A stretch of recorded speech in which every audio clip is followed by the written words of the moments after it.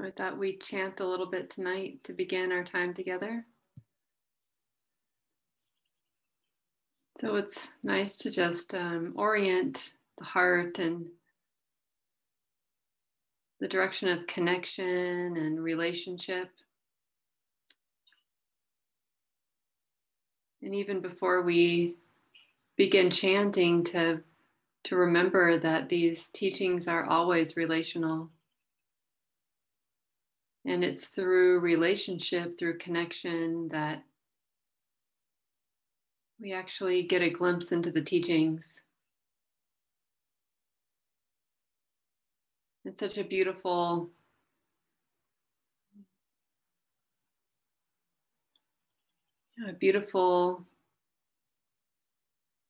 expression of a life to have carried the teachings forward orally through relationship by one person talking to another.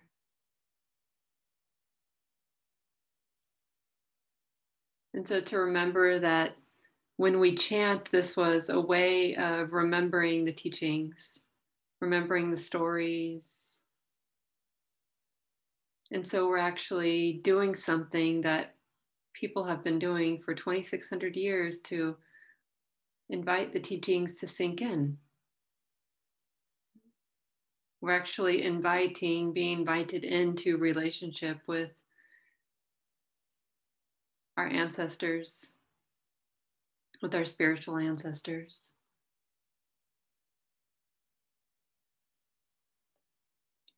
And although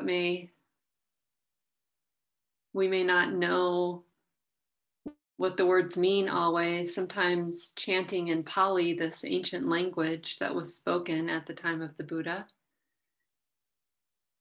is a way to really to align this heart in relationship with our spiritual ancestors. Like, oh gosh, this ancient language that was spoken so long ago, these teachings were passed down this way. And I too am a part of that. I'm a part of this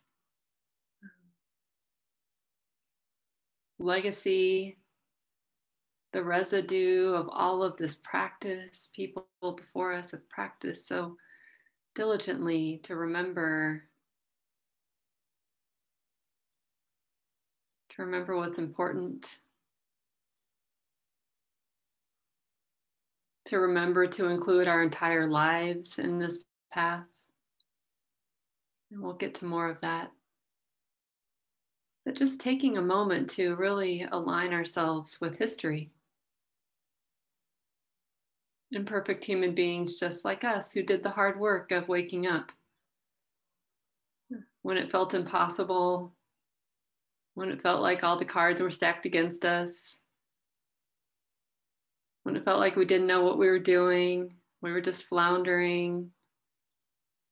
Just this reorienting back to the teachings as a spiritual seeker, like, oh, I'm just going to see if there's something here that's going to help me. And the kind of care that's passed on human by human, a bunch of people that just, this is kind of how I feel like I am a lot of the time. Like, I'm just figuring it out. I don't have things figured out, but I care enough to keep learning and sharing what wisdom and compassion this heart has been able to access. And that's what people did. They just kept talking about the teachings, sharing and passing it forward, moving it forward. So I don't know about you, but it feels nice to remember that, like, oh, these aren't perfect people, over 2,600 years who have passed the teachings down, but human beings who have struggled through life, didn't know what they were doing and tried to figure things out and kept learning and sharing and learning and sharing and learning and sharing. And just like we're doing now.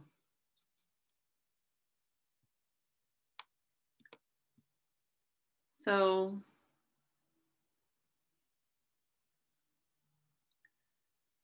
we'll chant the refuges, which are at the top of the page. And then we'll go down and we'll chant the Buddha's words on loving kindness. And then we'll go right into a meditation period. And we don't have to, try to be good at anything right now. Just inviting the words to sink in, inviting ourselves to be a learner on this path and see what wants to take root.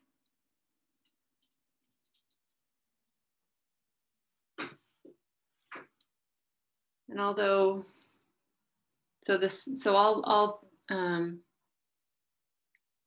you'll probably pick it up quite easily. But if you want to, you can chant along, or you can just listen.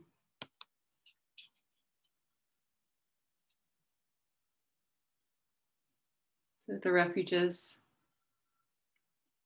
Namo tassa bhagavato arahato sama sambuddhassa.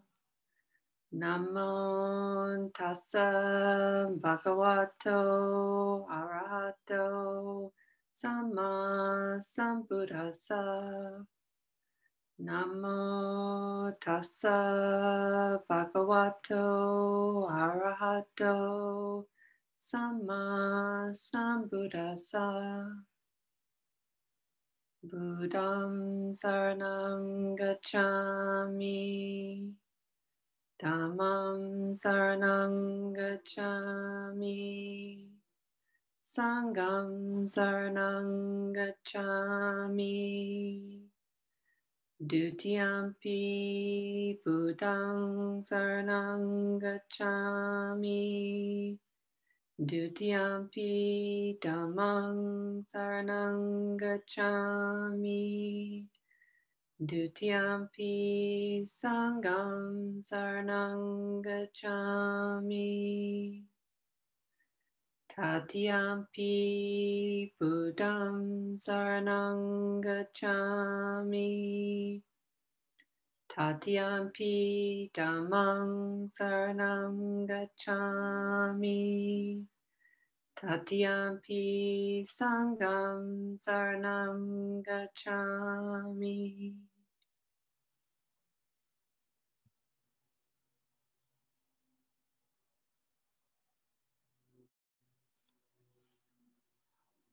Now let us chant the Buddha's words on loving kindness. So before we do this, those little hash marks, when the hash mark goes like this, you go down a tone. And when the hash mark goes like this, you go up in tone. So it's this is what should be done. Simple. But again, you can chant along or you can just listen. All right, start that over. Now let us chant the Buddha's words on loving kindness. This is what should be done by one who is skilled in goodness and who knows the path of peace. Let them be able and upright, straightforward and gentle in speech, humble and not conceited, contented and easily satisfied, unburdened with duties, and frugal in their ways, peaceful and calm, and wise and skillful, not proud and demanding in nature. Let them not do the slightest thing that the wise would later reprove, wishing in gladness and in safety, may all beings be at ease. Whatever living beings there may be, whether they are weak or strong, omitting none, the great or the mighty, medium, short, or small, the seen and the unseen, those living near and far away, those born and to be born. May all beings be at ease.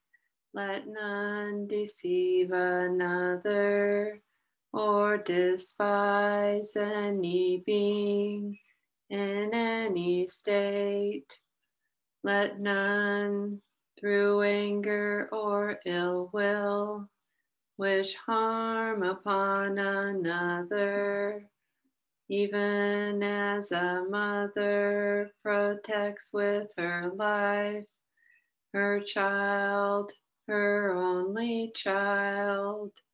So with a boundless heart should one cherish all living beings, radiating kindness over the entire world, spreading upwards to the skies and downwards to the depths, outwards and unbounded, freed from hatred and ill will, whether standing or walking, seated or lying down, free from drowsiness.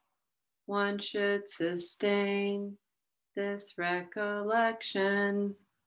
This is said to be the sublime abiding, by not holding to fixed views, the pure-hearted one, having clarity of vision, being freed from all sense desires, is not born again into this world.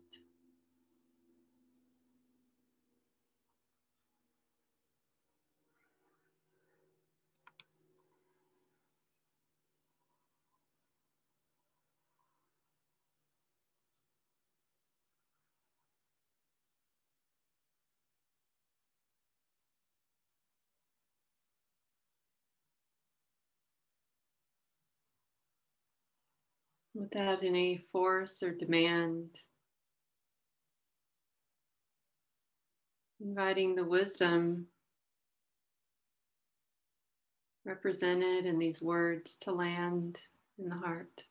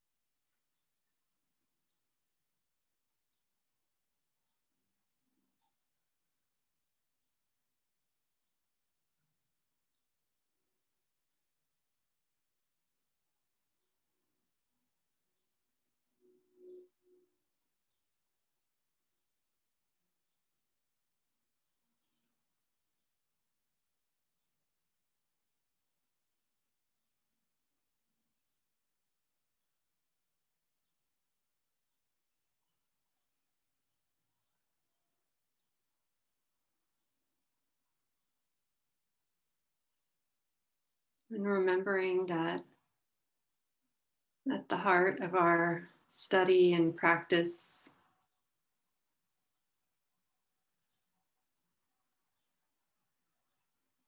is the deepest kind of inclusion,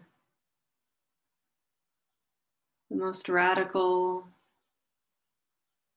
kind of inclusion, where all of our identities, our psychological patterns, our conditioning,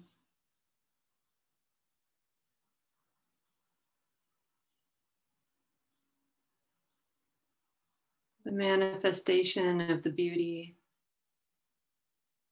and the unfinished, right here in our hearts and also in the world, where all of that belongs.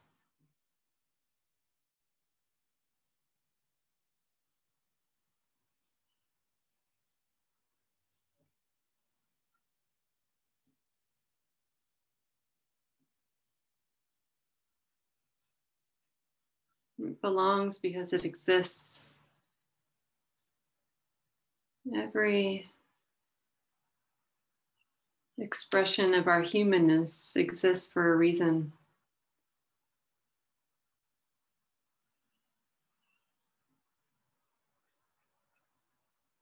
And so, in this way of saying yes to belonging, yes to radical inclusion, it's just a nod or an acknowledgement that, oh, this is here, this is true.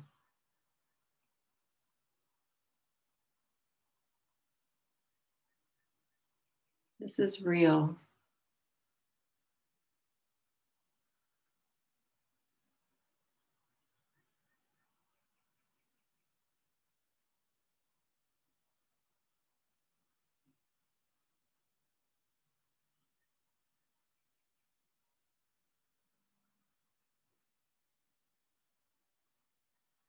And we can just take a pulse. Like, what does that feel like? To include,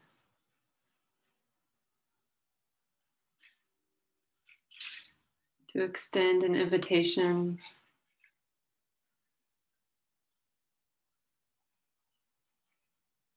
to bring our full, complicated beingness into awareness.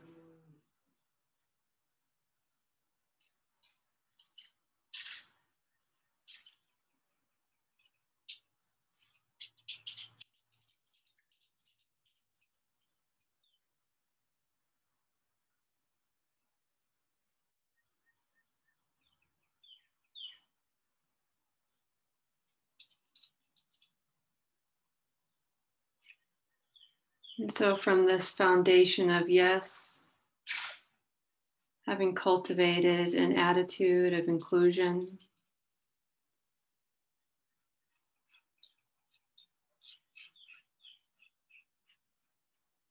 we can get close.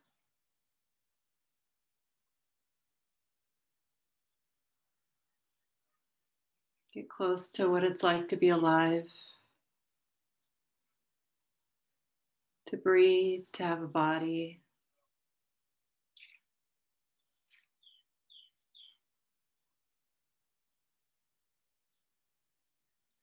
To know what it's like to breathe, to have a body.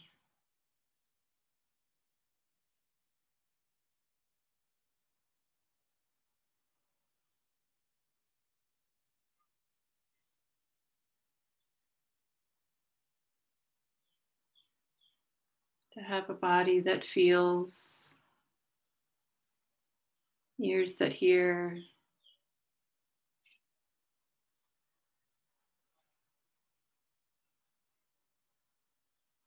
all of the senses that do their jobs.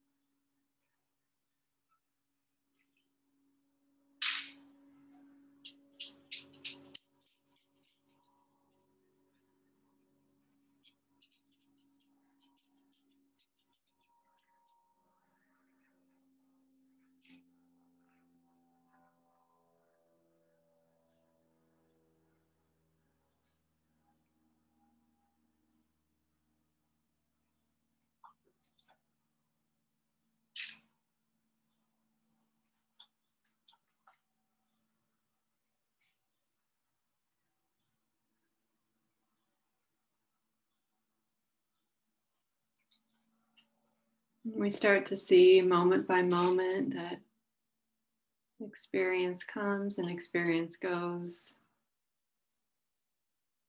Sound, body sensations, breath.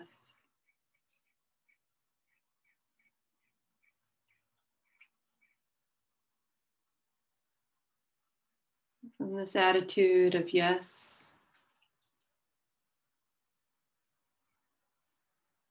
this belongs, we start to feel into the deepest truths.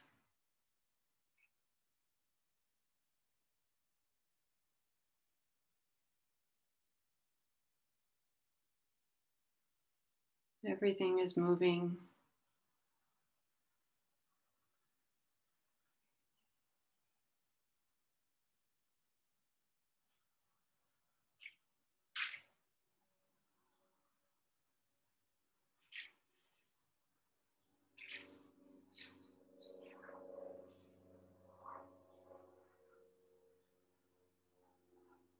And part of this journey is we're in touch with that which is sticky. Don't like this or don't like that, or memories come forward of previous moments, fears, anxieties, agitation. So this gets to be included as well. Right here beside the breaths. Right here beside the sensations of the body.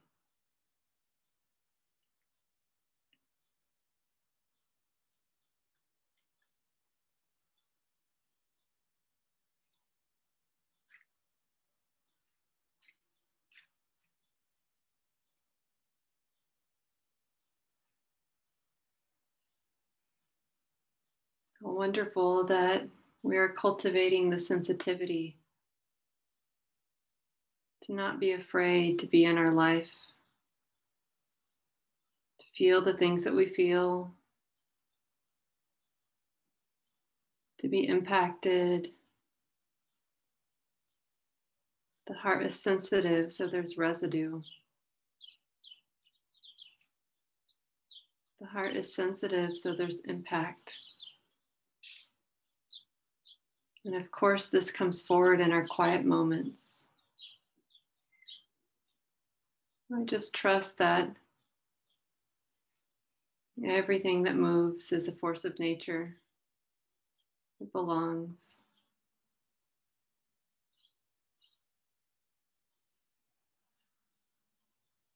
No need to push anything away.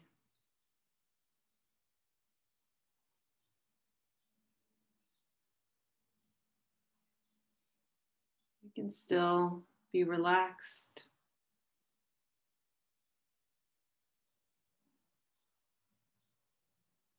Feel the coming and going of experience.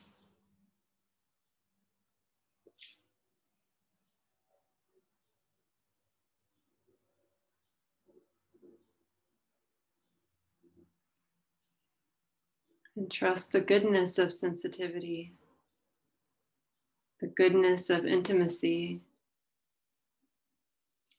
the goodness of being real and in relationship with our life, with our hearts, with each other, with history, right here and right now.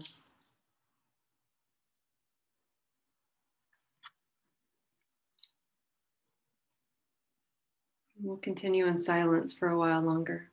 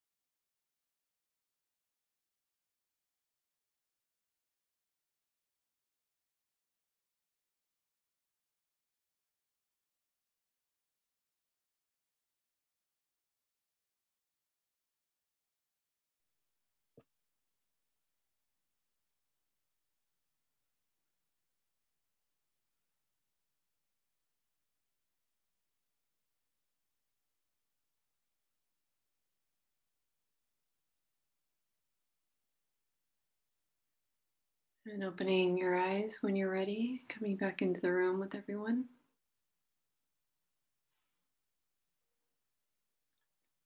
Thanks for your practice, everyone.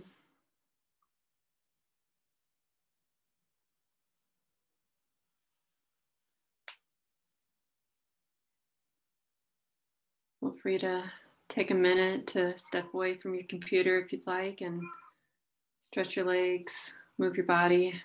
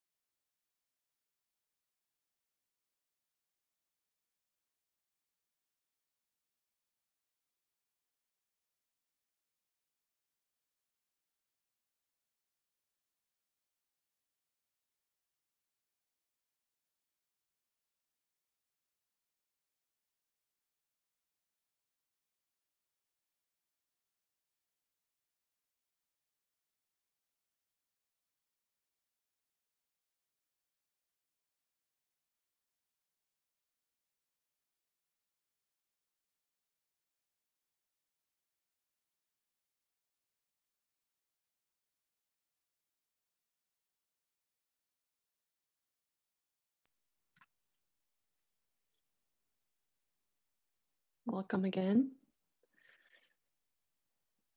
Wondering if anyone is here for the first time.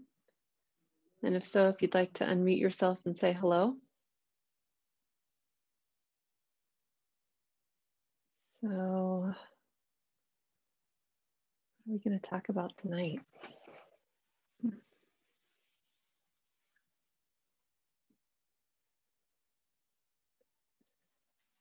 Yeah, I've just been really reflecting on this relational component, this relational aspect of the teachings, and how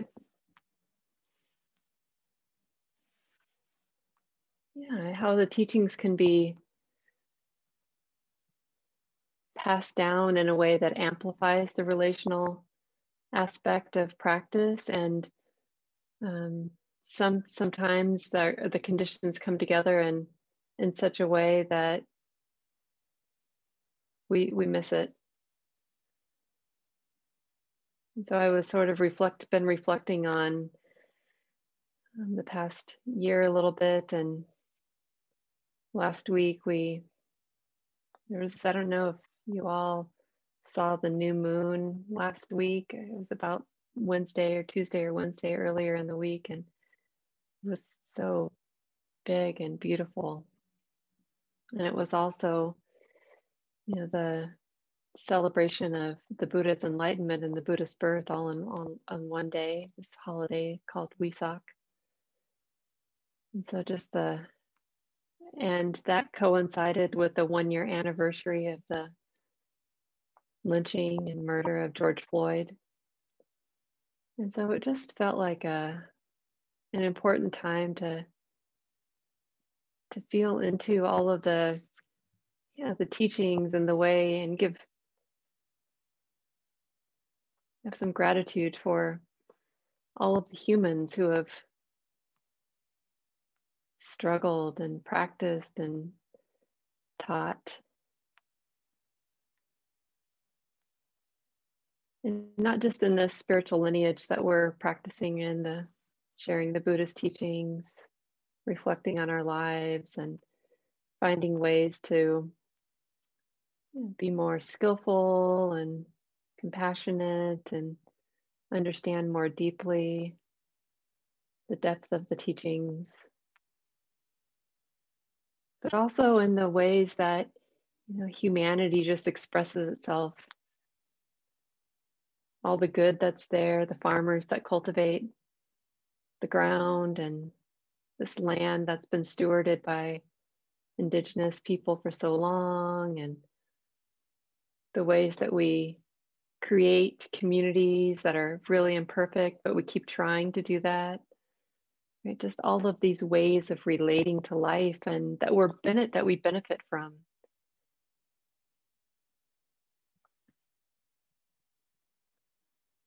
It seems worth a bow.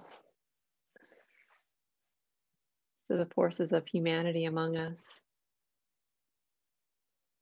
that contribute. There was this article in Lion's Roar. Let me see if I can pull it up. I'd like to read it to you. Well, look at that, June 2nd, a year ago. This is written by Zinju Earthland Manual. It's called Darkness is Asking to be Loved. By now, we have lost the tiny sense of peace we created for ourselves. Our composure is an idea long gone, reflected in the grinding of our teeth and locked jaws. If you're still holding up trying to meditate, I invite you to fall down. Fall down on the earth. Come down here and smell the sweat of terror on your skin, overpowering the scent of agar wood.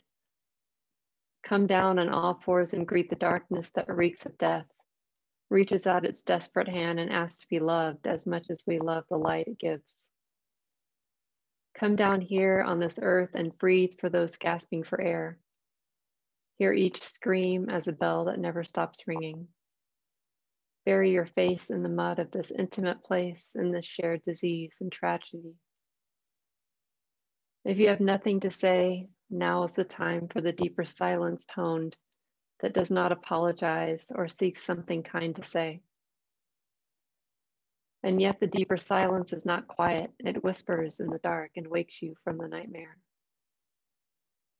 Come down here and be still on the earth. Let loose shame, rage, guilt, grief, pain, and make a river of it. Come down here. Catch the love poems hiding in the shouting. Watch the unfolding of the seasons from the ground. Look up at the sky. And when it hurts from being down here so long, roll over and see what you couldn't see from the other side. Breathe out loud. No particular posture needed. Fall down onto the earth. Fall off your soft cushions. Come down here. Come down here where the only lullaby tonight will be the sound of your heart drumming the songs you were born with.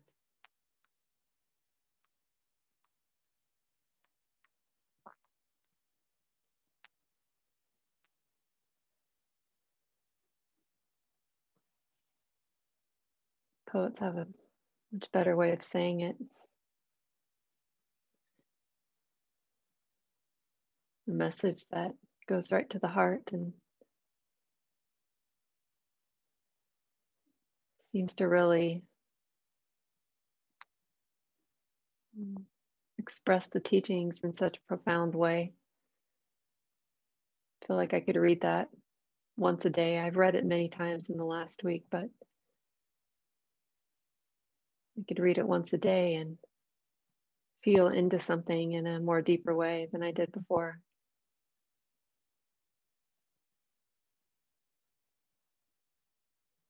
And there are many ways to receive the teachings, receive the Buddha's wisdom, to receive the benefits of practice over generations.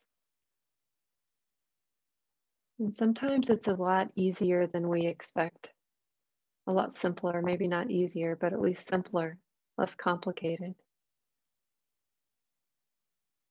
Just falling down on the earth, letting life move us,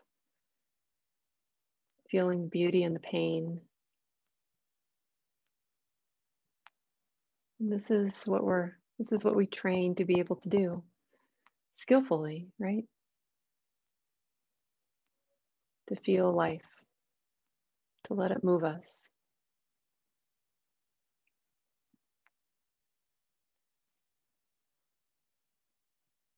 And sometimes this sincerity is everything. Just remembering that we're following something, that we are seeking.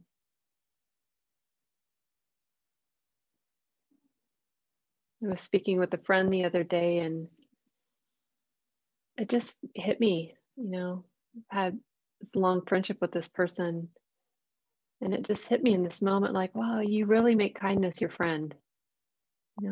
They were speaking about some really difficult things in their life. And it was just remarkable, like, oh, you're really befriending life, relating to these experiences, these quite difficult, conflictual things, people, relationships that are challenged, but doing their best to just keep orienting, turning towards the North Star, see what kindness has to offer here. And even when it feels really challenging, not sure how to do this, but I know that it feels much better when this heart can be sensitive.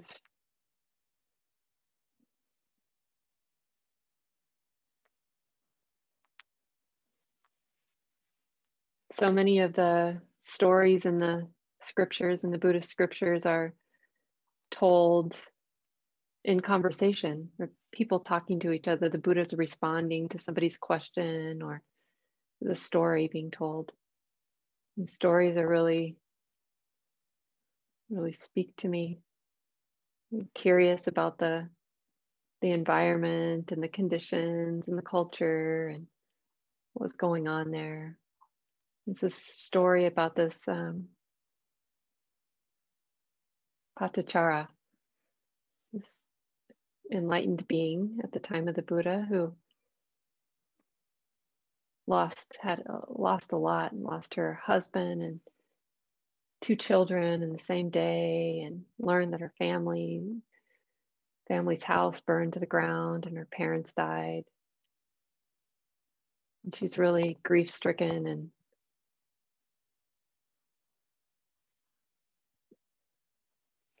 just coming undone. She takes off her clothes. She's just not in her right mind. Stumbles into a meditation, into the place where the Buddha is teaching, or is there, and naked. And some of the monastics are like, get her out of here. And the Buddha's like, no, give her a robe. She's welcome here. And then speaks directly to her and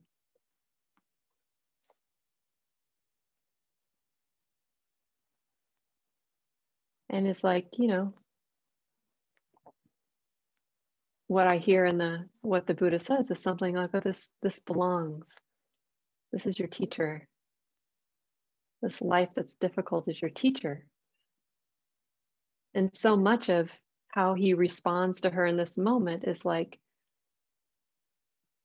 I'm here to care about you, not to tell you what to do or what to think or how to change, but my job is to care about you. It really moves me even when I'm just remembering it.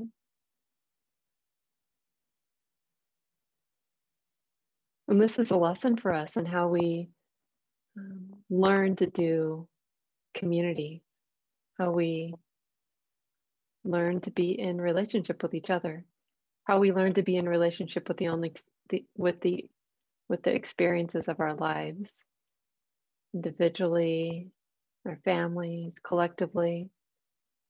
It's not a straightforward path, right? Patachara lost it, grief stricken, really challenged. I don't know what to do.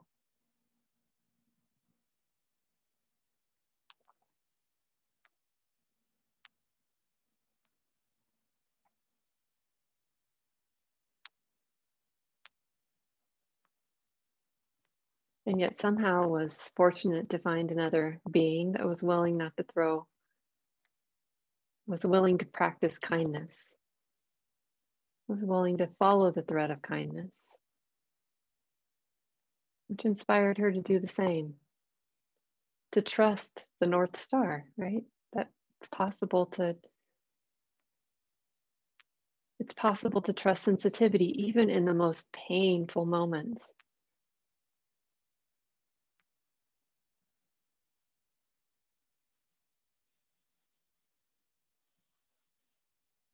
And it's said that as she practiced, and all of this came forward, all of the loss and her loss of her children, the loss of her husband, the loss of her family, this came forward in her practice. Of course it did, right? Did any of us ever sit down and our lives not come forward to us? It doesn't work that way, right? All of these losses came forward, and she's sitting by the river and being with it. And she gets this insight just watching the river that, some lives are long, like the deep grooves in the sand. Some lives are really short, like the shallow grooves in the sand. Some people live a long time, some people live a short time. And this is all a part of nature, but no matter how long we live, we're all gonna die.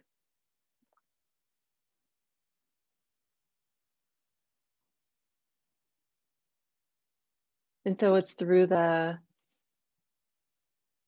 right in the middle of her life that she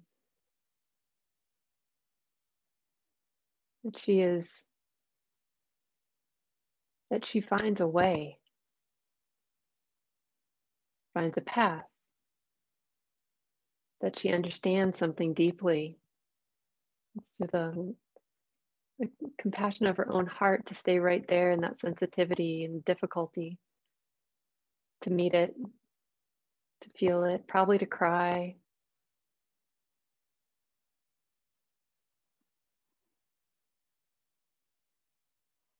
Probably to not know what to do. And this is how it is for us. This is how we go.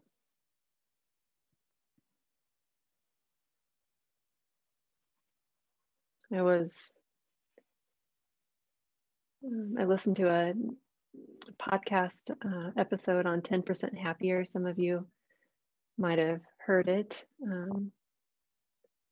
Well, there are many good ones lately. Stacy McClendon has a wonderful episode on 10%. Highly recommend it, on courage. And Ayo Yatunde, 2 days before that, podcast dropped with her genius. So if you have the time, go to 10%, check out Stacy and Ayo. And also, let me find the reference here. I can tell you the name. I think it's oh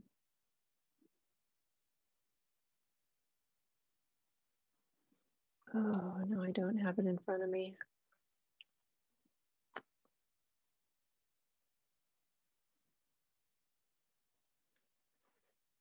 Well, I think it's Michelle Gonzalez, but I am not sure. So I'll look it up and get it back to you. And I apologize. I'm not having that in front of me. But this person who identifies as being a former neo-Nazi, and she is telling her story. Dan Harris is interviewing her, telling her story of the lifestyle that she lived and the changes that she's made and the work that she does to she has made a career out of mentoring people who are aiming to get out of those communities, those behaviors. And I was really, really struck by just how confused we can all be as we make sense of our lives. And she had some difficulties in childhood, which she spoke about, and which led her to see herself reflected in people that could express anger, and one thing led to another, and she found herself fell into these communities in these ways with other teenagers. Shannon Foley Martinez, Jessica, yes, that's her name. I'm so sorry. Shannon Foley Martinez. Jessica put it in the chat for us.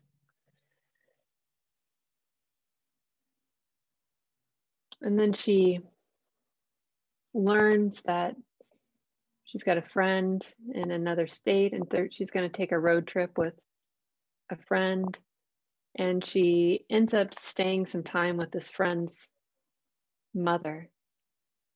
And this person doesn't sound like she does extraordinary things, but she keeps reflecting back who she sees her to be, right? This mother, this person she's staying with, keeps saying, I see you, I see you, I see you. And just asking questions like, well, don't you want to, what do you want to do with your life?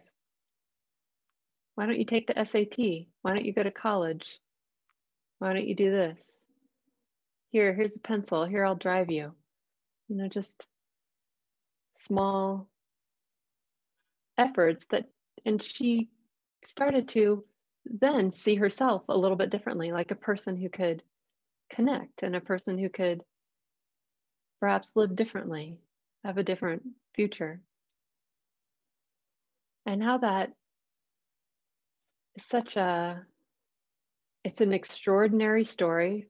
You talk about it in a big way, like this person who identified as a neo-Nazi, then getting out of that life. And,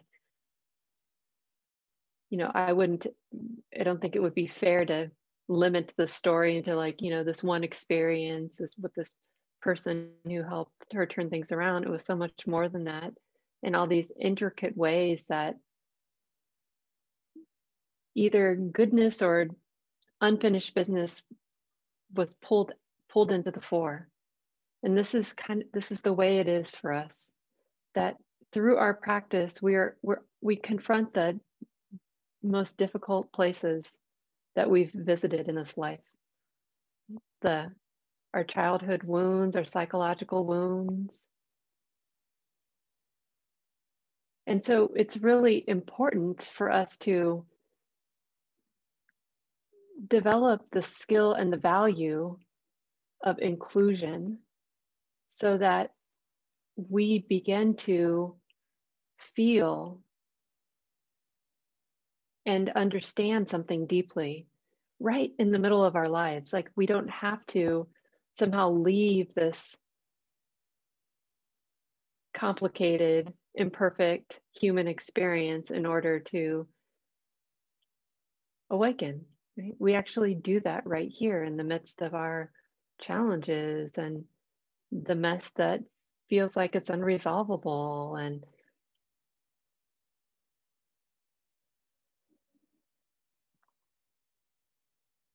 And the opportunity that we have for each other to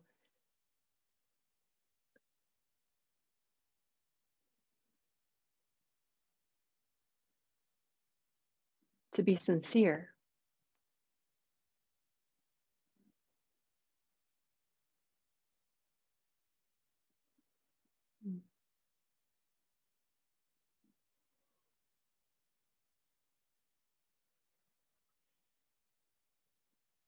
Which means both acknowledging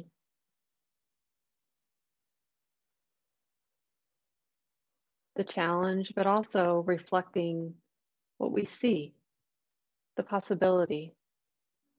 Like, oh, you're a human. There's a possibility of this life to express beauty.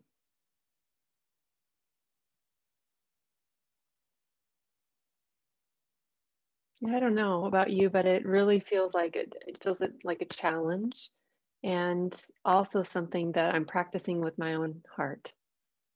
Because there are plenty of, I really don't even need to take the show on the road. I could just sit here and feel into my own imperfections.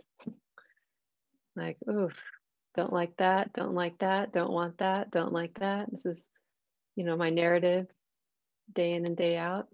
I'm sure I'm not alone here.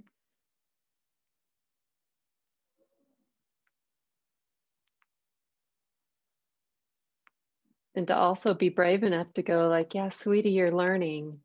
And to remember to notice, oh, you've got a skill here or strength, or this heart is good. Look at it. In this moment, don't be afraid. Get that right here. This is all a part of our practice.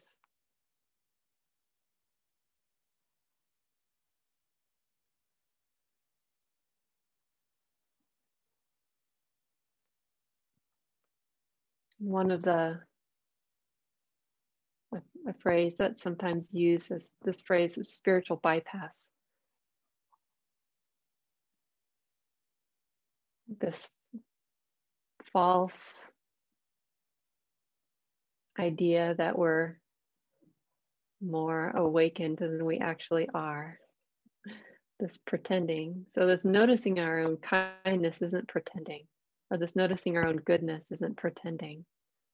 It's actually just having a more balanced view, a more balanced view of humanity, the humanity that's expressed right here in this life. Makes it possible to see it in the world. But spiritual bypass is a different kind of thing. It's like this pretending to be more awakened than we are, or this appropriating the teachings. But the benefit is so vast to be messy, to be alive in our mess, and to be able to name that, like to not pretend, like here we are, here I am. A total mixed bag. Some beauty, some unfinished business, some expression of psychological wound that, oh, these are my attachment issues that are coming to the fore right here now. Oh yeah, look at that. Total mess. Oh, and the beauty of this sensitive heart that can feel it and connect and be honest and be sincere. And then to watch, every expression of humanity that we can see and find in the world do the same thing. That's like the opposite of spiritual bypass.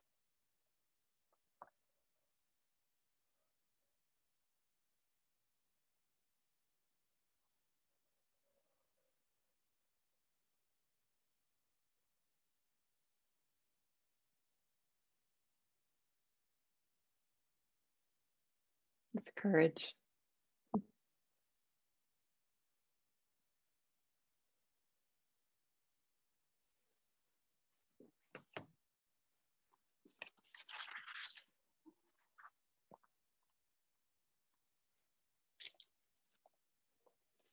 This is from Tanisra, the end of chapter 12, and listening to the heart. She says, these days it seems the world is getting more chaotic and dangerous, but there is also potential here. As the shadows are drawn into the light of our awareness, there's the opportunity to free human consciousness from old dysfunctional beliefs. Rather than using spirituality to push away what is held in the shadow, the invitation is to touch our wounds with loving awareness so that we can move beyond them. As a global consciousness, we are in an evolutionary process. It is painful, confused, and fraught with danger. However, as each of us awakens beyond the apartheid of our mind, as we choose to live beyond the energy of fear and oppression, we will birth the winged butterfly of our future.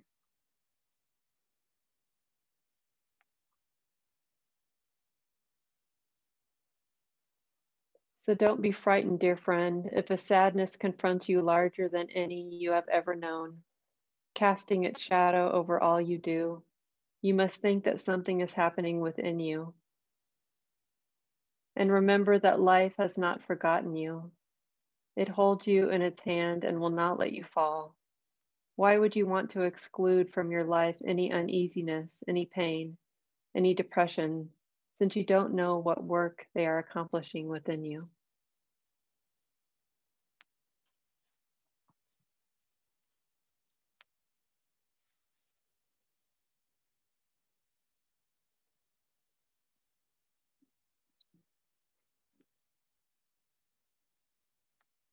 Just some inspiration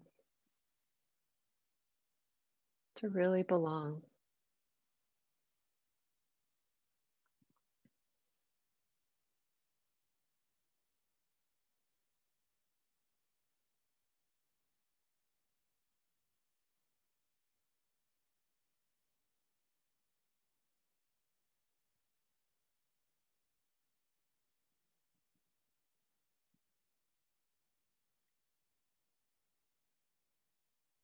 Thanks so much for your patient, kind attention tonight.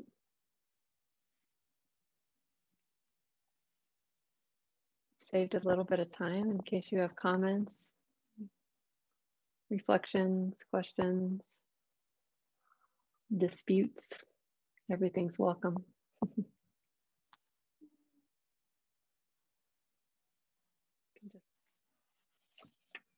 Perhaps we'll close. Patrice, would you do us the honors again? I would be happy to lead us in sharing the merit, this really beautiful act of imaginative generosity. So if there's any goodness to our practice, any benefit, any blessing, any merit, we would gladly share it with others. In fact, if we could, we would give it all away, every bit of it, joyfully, gladly, happily. We would share it, give it all away if we could. We would give it to our parents, our teachers, our families, our friends, our community. We would give it to those we really like and those we don't like at all. We would give it to all persons, everywhere. And in addition to the two-legged, we would give our blessings to the four-legged, the many-legged, the winged, the scaly, the slithery, the finned. We would give it to all beings everywhere. May all beings find a path of peace. May all beings be free from suffering. Amen. Thanks, everyone. Have a good night.